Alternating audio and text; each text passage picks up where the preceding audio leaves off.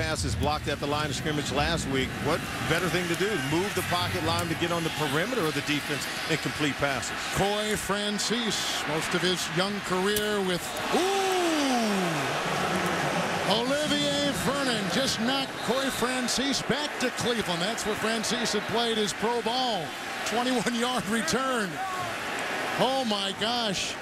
The fact that Francis can get up is an encouraging sign. Holy smokes. You could feel that one up here. This Vernon, an interesting player. He's an early pick, 3rd round out of Miami.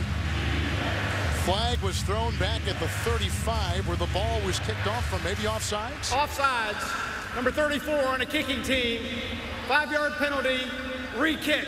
Thigpen. You think Francis want them to re-kick it?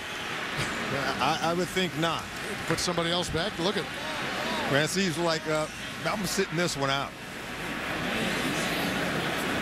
said before, he's claimed off waivers in late August, cut, then re-signed when Bartell went down. Wow.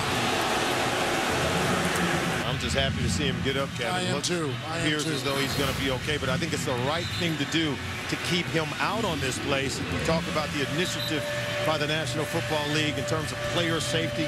I think it's the absolutely right thing to do. When in doubt, sit him out.